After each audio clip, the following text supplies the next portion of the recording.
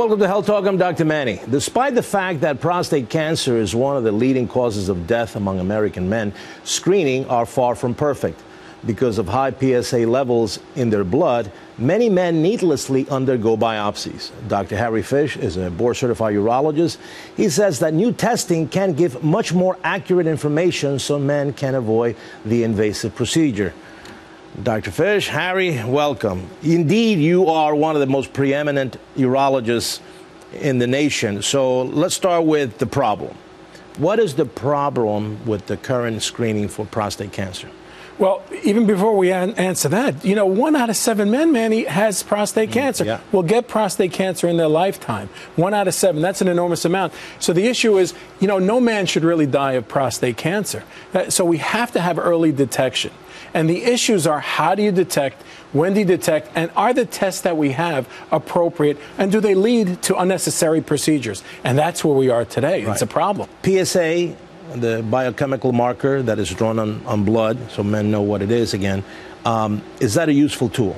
It is a useful tool in conjunction with other aspects. For example, screening is very easy, and men should be screened in their 40s and 50s.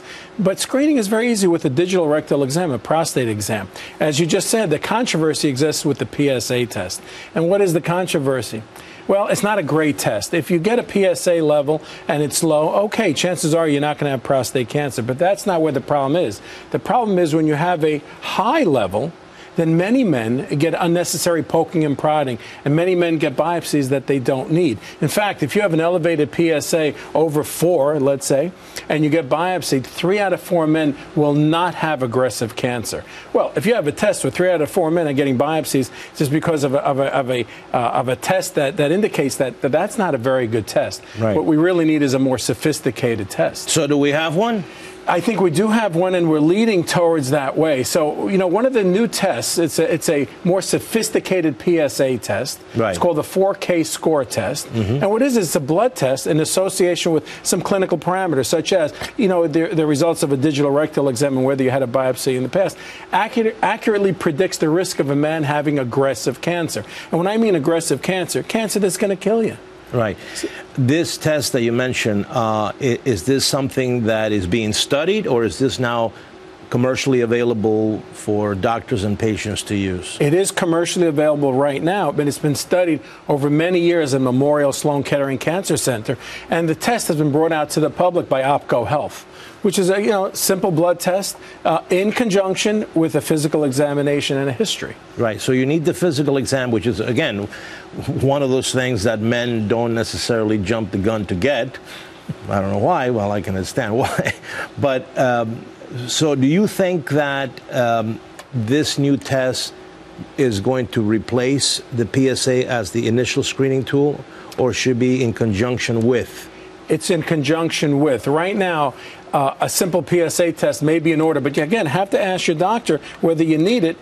In my practice, men do get it, but that's because we go over the risks and the benefits of getting that test. As I said, if you have an elevated PSA, it could lead to a lot of unnecessary poking and prodding. But so once you get that, if the PSA is elevated, then you go to these more sophisticated tests. And the reason is because this 4K score test can determine which men won't need a biopsy. As I said before, 3 out of 4 men that get a biopsy don't have cancer. Well, we don't want that to happen. All right, so walk me through the sequence. Let's say it's me, 59 years old, I'm overweight, a dash of diabetes, otherwise I'm okay.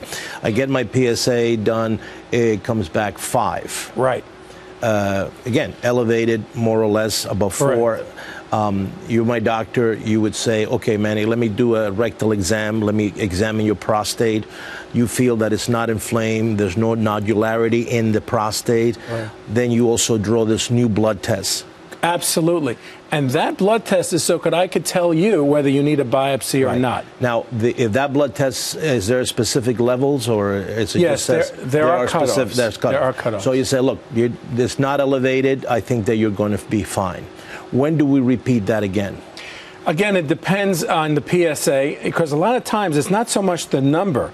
Like you said, if you had a PSA of 5, but it's really the growth over time, or the increase in PSA over time. Because if it's getting, you're doubling every year or every 2 years, well, that's a risky factor. And then we'd repeat the 4K score. All right, so what should men ask their doctor about prostate screening?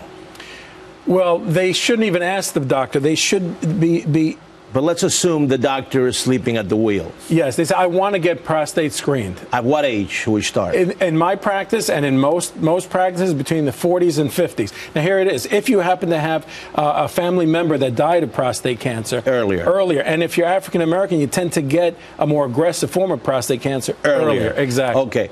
I'm in my 70s. Should I still get my prostate checked?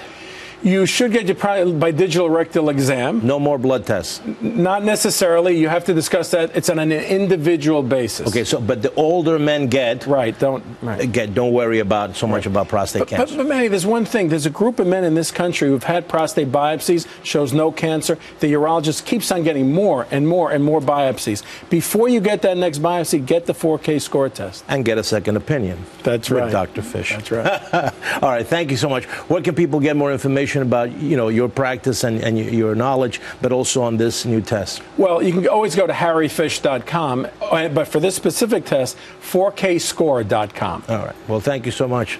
Good to see you. And if you have any health questions, tweet me at Dr. Manny on Fox. Until next time, I'm Dr. Manny.